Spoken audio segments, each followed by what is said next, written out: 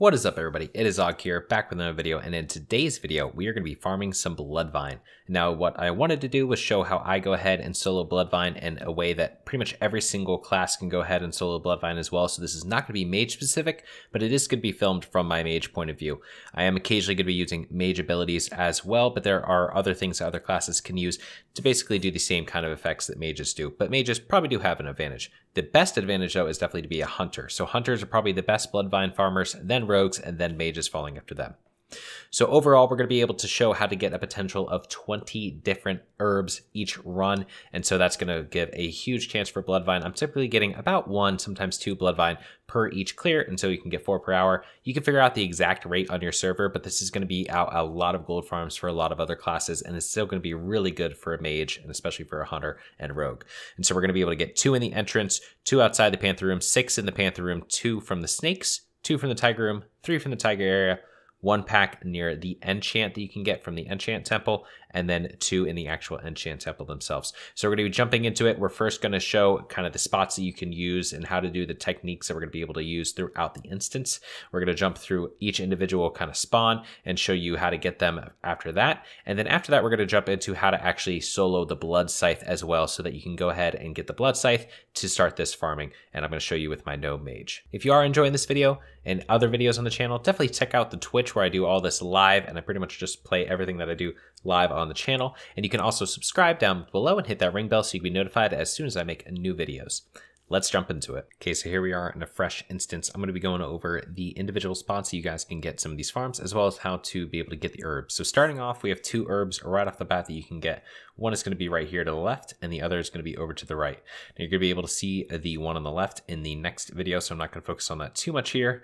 But one big thing to kind of note for all these individual things you can get is that line of sight actually plays a key role when you're going through these farms, because line of sighting the mobs actually causes you to not be able to get hit or seen when you are looting the herbs. So the line of sight there, as we saw in the very first kind of herb right here, allows us to basically hide from these mobs. Now what you want to make sure you do is that if there is a mob standing right here, you want to wait until that mob goes away, just so that you don't get aggro when you're jumping across. But you jump across, jump past this pillar, come back up to the pillar, and use that pillar as line of sight to go ahead and line of sight this serpent, loot the herb, and then turn around. Now, as a mage, I slow fall off of here, but you don't need slow fall. You could just run into the water and just try to get up to this path, or you can go onto the left path and then go around, whatever you want to do. But here, I just jump into the side and we go up the mountain. Now, if you do jump into the water, I'll be showing that again later as well. You want to make sure that you run up along the left side so you don't aggro the crocs. So make sure to watch the second part where I do just jump into the water like that. Come across the bridge, there's going to be 3 pats. There's going to be a berserker, there's going to be a pack of 3 panthers right here, and there's going to be this pack of 2 mobs right there. So I marked them all here just to kind of show it's okay if you aggro the panthers. Don't try to aggro the other 2 mobs though, it could be bad, especially the berserker. Aggro them, come running into the temple, and immediately bank onto one of these 2 sides. The second level of the temple is actually a reset spot for all of these mobs. And so that's the beautiful thing, and that's why you can do this with pretty much any class, is because you can reset on the second level of the temple every single time. So here within this Panther temple area, there's actually 6 herb spawns that we could potentially get. There's 1 right here, 1 right here, 1 on each side, and 2 in the back. And I've actually had 2 in the back spawn at the same time. Make sure you let all the mobs reset so you don't accidentally aggro a couple mobs while they're resetting. To get this golden sandstorm though, I'm going to show it as if it was any class doing it. Now obviously I'm going to have a slight advantage being a mage, and I can use Nova and things like that. So as far as the recovery goes, there's other things other classes can use: Vanish, Feign Death, Earthbind Totem, Piercing Howl. You guys get the point. So there's stuff that every single class can use, but I'm going to be showing the main way to be able to pull all these mobs without needing a class specific thing such as Blizzard. So here what we want to do is we want to start on the second level. We see here that on the left side we can go ahead and wand those mobs, jump back up to this post, and then run back up the top. What's happening now is that all the mobs are looping around, and so we want to get as far away from the mobs as possible, because when we jump back onto that second level, they're going to start resetting. And so we want to get them as far away from the node as possible. So we come into the corner, stop right there, and we can see that all the mobs are pretty much like halfway through. If you just run normally, you're going to be able to get to the side before they reset. I use blink, but you're going to be able to get there. You can see I have some extra seconds here just waiting at the end. As soon as they reset, jump down, go for the herb. One thing I found really helps when you're doing this is have the herb kind of targeted almost before you even jump down. Now here I'm going to go ahead and use Nova, but you can see I get a Bloodvine right there. So we're starting off pretty well with this farm. And then I just run up along the right side of the ramp, back up onto the second level, and we're good to reset. I'm immediately going into the herbs in the back because I know that there are herbs in the back. The herbs in the back are actually going to be the easiest of the herbs to get. Reason being, these mobs have to run all the way around the temple, all the way up the temple, and then all the way back around to be able to reset. So here what we're going to do is we're just going to wand this blood drinker. You can use a throwing knife, a arrow, whatever. Make sure all the mobs aggro though. There's some times where for whatever reason the blood drinker that I just targeted sometimes does not actually aggro, and it's almost like they're split into two packs. I'm not sure if that's intentional or if it's more just a little thing that occurs here and there. So make sure that you go ahead and aggro them. Now, if you aren't a mage, I recommend just trying to use any slow effects you can on those mobs, but I kind of run into that second pack just so I can Nova all of them to get me some extra time. But you just run around the side. If you want to use speed potions, you can use speed potions as well, but you probably shouldn't need them. So now you come around the side, same thing as before. We're going to go into the corner, jump off. You can aggro one of the two side packs. It doesn't really matter. They won't be able to hit you. Get over to the side and then jump down and get ready to reset. So again, you're going to go ahead and wait for them to reset and then you're going to jump off.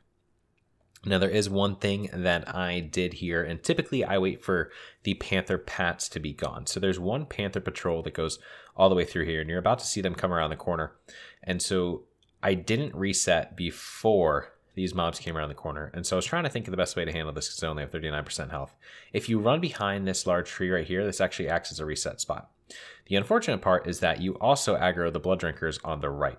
So here I can stand behind here and I can bandage to get back up to full, but then I'm still going to have to go ahead and make the run to the end. And so what we ultimately have to do is we ultimately have to run past all these mobs and get around them. So one thing that'll help is if you jump on the intersection of these, you'll eventually still probably aggro this group to the left, but if you're jumping on the inside, it might help for a little bit just to keep them off you for a while. So then as a mage, obviously I have the benefit of being able to blink past these mobs, but again, just earthbind, something like that, and try to get to the second level so you can get down a reset. Hopefully though, the other option is that the mobs typically aren't there, and so if you are a mage, you're able to slow fall from the top of the tree that is next to that pass point. So I'll show you that right now. So on the left here, this tree, if you run up this tree, you can slow fall with a mount back onto the second level. But if you're not a mage, you will have to run back around. Once those mobs reset, we can go ahead and leave the Panther Temple because there's no more nodes in there. And so what we're going to do here is we'll run out. There's going to be a Pathing Berserker and two Panthers. You want to make sure that you avoid them to make sure you don't aggro because there's not any great reset spots. Here there's also a pack of snakes that pats back and forth. If you are a mage, you're going to be able to get these nodes out here in the corner after you kill the next area. But if you're not a mage, you could try to get them as well and try to run all the way back to the Panther spot to reset, but you might die just because of the amount of mobs that you might find on your way. So what we're going to do is we're going to wait for them to get out of line of sight, and then we're going to run around. There is a chance that the Panther is going to be, or sorry, not the Panther, that the Berserker is going to be pathing in front of the next area, so you can't run around him. You can actually run into the entrance here and just hug the wall in the entrance to avoid the Berserker as he walks by this way. But in this case, he was not there, so we were just able to go. And so here, this is a mage-specific kind of thing. You aren't going to be able to kill the tigers if you are not a mage. However, you will be able to jump up on the left side of the platform if you're not a mage, and you can go try to get nodes that are in this temple on the right side. Now, I wouldn't recommend it just because it does provide a really high chance for death, and ultimately at the end of the day, then you're going to be running back a lot. But if you are a mage, what you can do is you can go ahead and kill these tigers. So it's an easy, mount pull. What you can do is you just mount up, run back. I recommend just running around the side. Make sure that you have Ice Barrier up, maybe Mana Shield before you go into it, and then you're good to go. The biggest aspect of this farm and the biggest complexity of it comes from the cubs. So the cubs actually run away when they get lower health, anything below around 50%. And so what you want to do is you want to make sure that you don't get them too low too fast. And I actually messed up on that with this pool. And so you're going to see some interesting maneuvering that I had to do. But here you're going to see that I opened up with a Flame Strike and Cone of Cold, which is what you should not do. You should open up with a Cone of Cold and then just kite around for a little bit and then go into Flame Strike, Cone of Cold, and then Arcane Explosion. But you'll see here that cubs are starting to run away in all different areas. I'm trying to Arcane Explosion them just to get them down. And I'm able to take care of these 4 cubs on the right. But then what ends up happening is that the cub on the left is now running over into the Tiger and Axe Thrower room with the Tiger Mount boss. And so ultimately, he's going to go aggro some mobs. And so I'm sitting here kind of waiting for that to happen, wondering if he maybe died on the way, which I don't think he did, and trying to kind of figure out what I can do to handle this. And so eventually what we're going to see is that as soon as we go for, I think it's this Nova, mobs are going to start coming around the side and just getting ready to obliterate me. And so you can handle that if you use maneuvering around the temple. And so behind the tiger boss, there's actually some reset spots. So here the mobs come. I run over to the side. I block the axe throwers, flurry axe, which is horrible, cold snap, Nova, and get those mobs Nova'd around there. Jump up onto this platform, and then this is a reset spot. This could be used to get all the herbs down here, which is really nice, but it can also just be used to reset the mobs if this ever does happen. Flurry Axe is one of the axe throwers' abilities, which basically they start spinning around in a circle, throwing axes at you, and they do stun you every single time that they do that. And they also hit for about 700 damage each piece. And so if you're getting hit by Axe Flurry, as you can see right here, I had to block again because this guy was still Axe Flurrying on me. He will be able to take you out very quickly. In the event that you still do have aggro on the side and you're worried about another Axe Flurry, what you can do is jump down in this main area, and every single one of these sides in the main area of the tiger boss is actually a reset spot. A lot of these jumps up here as well are reset spots, but I recommend just getting onto the side. That way you're out of range of Axe Flurry. And you can see here now he's flurrying, but I am out of range. Once we get past this point, we can go ahead and get back up mana and health, and then we can go back and try to kill the tigers. So here we are back in the tiger pool, and so we're going to be able to get them down this time and get these extra 2 nodes. So this is going to be kind of the main focus of the run. I'm only 11 minutes in, even with the reset, so there's still a bunch more that we can get, and so we're going to show you more. But when you get started, it might take you a little bit longer to get used to everything. If you have run back, this is where you're going to get the majority of the herbs. From here, you're going to be looking at 1 or 2 piles here and there kind of thing. But in the Panther room, as I said before, there can be 6. There's 3 different herb spawns in this room. There's 2 herb spawns in the tiger room that we can get. Only focus on the south quadrant of the tiger room. The north quadrant is going to be very, very difficult to get those herbs because the axe throwers will stop and cast flurry axe for a while. So only focus on the south quadrant, but there's another 2 that we can get in there. And then from here, we can even go over to the temple for where you can turn in the head and leg enchant to get some more as well. But here we're focusing on the tigers, and so the way to kill the tigers is just going to be use Cone of Cold and use Flame Strike, Cone of Cold, Shatter combo. So the majority of your damage is going to come from that Flame Strike, Cone of Cold, Shatter combo. But outside of that, you can also go ahead, if you're clear casting, try to fish for clear casting procs. And what I recommend typically is using rank 1 Nova rank 1 Cone of Cold when they are not Nova'd, so that you save as much mana as possible and focus the majority of your damage when you have the Nova for the extra Shatter chance. But here, as you see, we're just rank 1ing, trying to get clear casting procs and get them down. I have a bunch of other videos on how to do these farms, so they'll be linked up above and down in the description if you guys want to check them out. And so they focus more on the actual killing of the tigers, which is something you can also supplement these farms with. But here we're just going to focus on the bloodvines. So once we get this down, we're going to go ahead and get the other 2 packs. Make sure that you loot all the tigers because they can have blues. And actually in the other video, we did get a blue from this specific pack. They can also have epics and things like that. So definitely make sure that you're looting them. But here we go for the Mountain Sage and the Dream Foil. There's also 2 spawns that can happen in this room next to us right here. And you can get both of those by jumping around the perimeter and then going over the top. And you actually won't aggro any of the mobs or anything like that. But we're going to focus on just going for the temple. And so what you're going to do here on the way to the temple is there's sometimes a node right there. You can aggro this group and Nova them and then get that node and then reset on the side. And you'll be able to see that in the other video. But for this, we just want to go for this temple. If there is the snakes padding and the berserker, the snakes you could aggro and reset on the reset point. It's not too bad, but the berserker you're not gonna be able to get away from. So definitely have to make sure that the berserker always play it safer rather than sorry as far as these pools go, just because there's so much damage that can be coming out really quickly, and it's not worth a 3-minute run back and then running back all the way through the instance and avoiding paths and things like that just to be able to save about 10 seconds. And so here you can see I wait literally 10 seconds for this berserker to go by, where if I run up this ramp, I have about probably like a 25 to 30% chance of dying. So definitely make sure you just wait and it'll be better for you in the long run. This second level of this temple is actually a reset spot because the mobs are not able to get there from terrain. And so anytime that there's like a second level where the mobs can't get there from terrain, or even just the first level where the mobs can't get there from terrain, it's going to be a reset spot. And so what you can do is you can actually go ahead and aggro these adders and then jump back up onto the top, run around, and then you can get the herbs here in the corner. So I believe that there's 2 different herb spawns that can happen here in this temple area that you can get. And so it's really, really good to use. It's really easy to do. What you want to do is you want to angle and you want to jump onto the side. Now I accidentally kept on running and so I fell off. So right after this, I will show how to jump on the side without running off, which is the preferred method. That way you don't aggro the extra mobs at the bottom.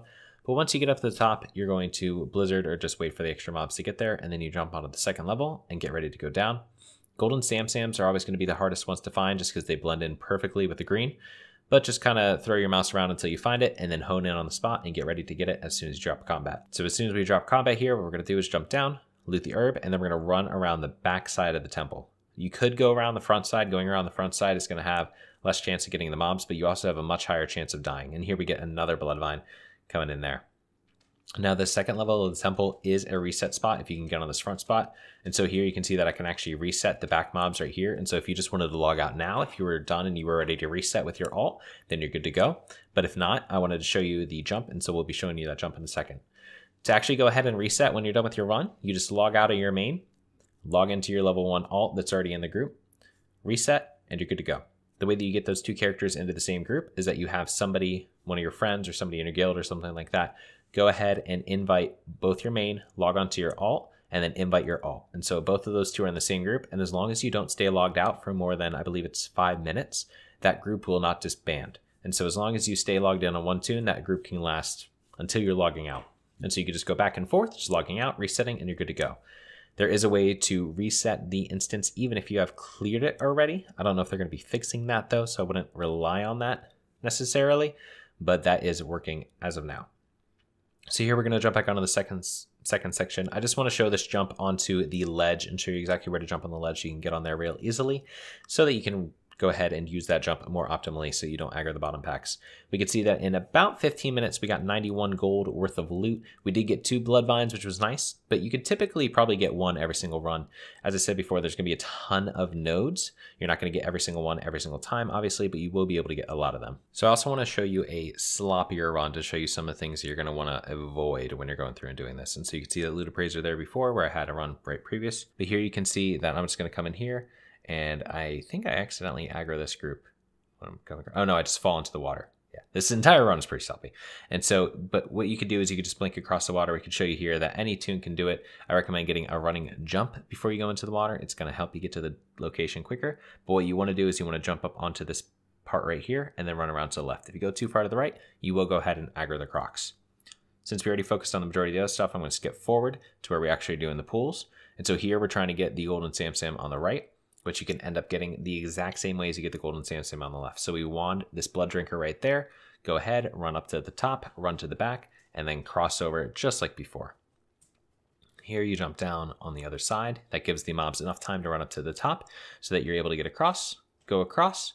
Make sure that you find the herb before you jump down. It really helps as far as not running into extra problems when you jump down and not being able to find the herb, taking extra time and maybe not getting it. And then you go ahead, jump down, and grab the herb itself, and then just go back to safety on the second platform level. For the second node, same thing right in the back with the dream foil itself. You go ahead and aggro those 2 mobs, run over to the side here on the second level. Make sure to hug the inside so you don't aggro the group on the right. As long as you're on the second level for less than 10 seconds, the mobs will not reset. So you can take up to 10 seconds running to get back into an optimal position. Go around the side just like before, run up onto the 3rd level, let the mobs run all the way around, and you have plenty of room to be able to get this. You can see here that we have 2 nodes on this bottom side right here. And so one thing with these 2 nodes, you can definitely get them, but they are going to be tough, and I would recommend being a mage. Without being a mage, they are going to be very, very tough to get, or if you're a hunter, they're going to be very easy to get. But basically what you have to do is you have to use the front resets of the Panther Room, so this wall right here. You have to stand on that wall. You have to jump off then and wand, run around the right side of the wall, or the left side in this perspective, and jump up onto the wall, get back to that reset spot, and then jump off and get it. So it's the exact same mechanics, and you guys can practice it, feel free, but it is going to be much more difficult. Here I wanted to show you the slow fall trick, and so if you are able to slow fall and mount up, and you don't have the Panthers running around, what you can do is actually just get right back up onto the second platform. So you go ahead and use slow fall if you're a mage, jump up, and get good to go. You can also use noggin foggers if you're not a mage. Highly recommend having those for doing these farms just because that slow fall does help. So here we're going to show you how to be able to get some herbs in this room with the tigers. Now, The herbs in the center of the room are going to be very difficult to get, especially the dream foil. It's much easier with 2 people, but you can do it with 1. And so the way that you're going to be able to do it with 1 is you're going to go up.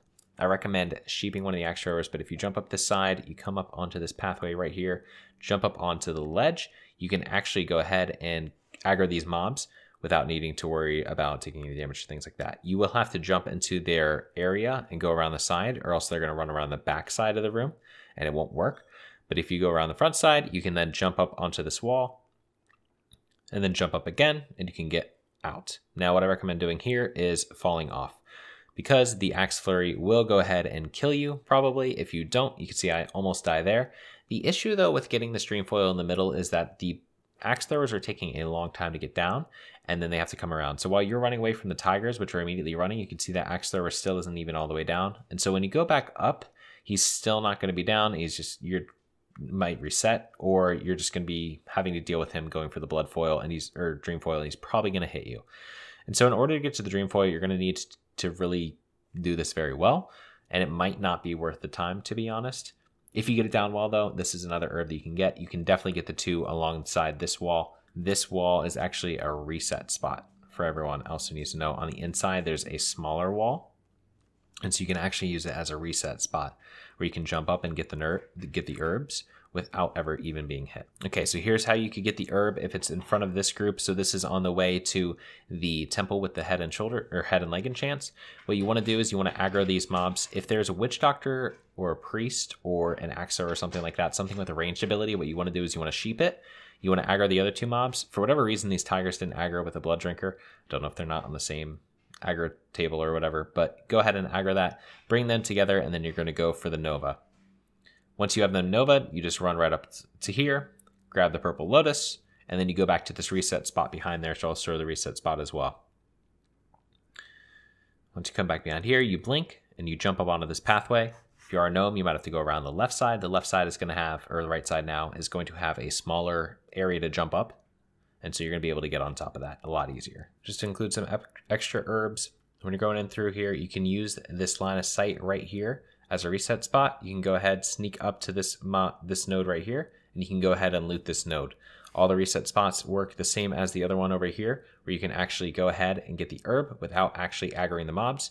Make sure though when you come out of here that you go right back the way you came, because if you go too far to the left, you will aggro that axe thrower coming out of there. Here I wanted to show a nice way to reset on the left side of the temple. And so there's a dream foil that can spawn here. Now the thing with this dream foil is that there's not a great way to get back because the mobs could aggro against you. So you could just blink around to the side right there and then run around just like normal. The alternative method, if you don't have blink, is actually to come up onto this pillar. And what you can do is you can jump up onto this pillar and then jump back to the second level of the area. And so it takes a little bit to get used to, but you jump from just below kind of the top of this ledge onto this pillar, and then you can go back up. Here I failed to jump, and so I had to run around like normal.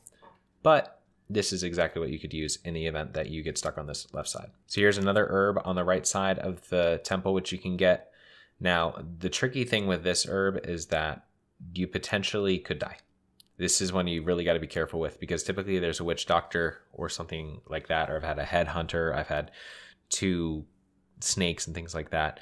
And so basically with this group, what you want to do is you want to aggro them up to the top and then jump down and go for it, and then go for the reset spot back at the panther. Unfortunately, if you let these mobs get too close, especially with the raptors and things like that, they build up thrash, and then you're actually going to see the raptor one-hit me. And so I wait, just make sure that you're not waiting too long where these mobs could actually go ahead and hit you too much, because they can one-shot you like that. I actually got hit for 1445. But when we get back, this is how we do it successfully. And so we can go ahead and slow down the mobs right here, make sure that they're slowed, then we can run over, go ahead and get the Nova. You'll see that the witch doctor does break out of my sheep early, but I still have plenty of time with her running around. Jump down and get the golden Sam. Honestly, if you wanted to, you could probably just let the mobs come up to the top and then jump down anyways, and you'll probably have enough room, but this allows you to get around the side. Now we're back at the tiger platform again, so we're going for the mountain silver sage. Make sure that you get up onto this post quick enough. There's the mountain silver sage in the corner though that we can get. You can see the axe throwers are flurrying, and so you want to make sure that you stay up on the top a little bit just to give them enough time to come out of the axe flurry so that they don't run down too slow. Let them come out of the axe flurry, and then you can get up. Because of how far these axe throwers got, we probably could even get the dream foil from before, but in this event we are just actually going for the bloodvine itself. or sorry, for the mountain silver sage. And so here we come down. You could jump up onto this ledge as a reset spot. There are cubs that can aggro you. You can go ahead and sheep them if you need to, but you go ahead and get this mountain silver sage, jump up onto the ledge, and then you go around the side on the ledge, and you're not aggroing any mobs. Get over to this left side, and then you can just reset on the left side and be good to go. So in order to actually get the Bloodvine, one of the things we're gonna need is the blood scythe. So the blood scythe comes out of these voodoo piles on the ground.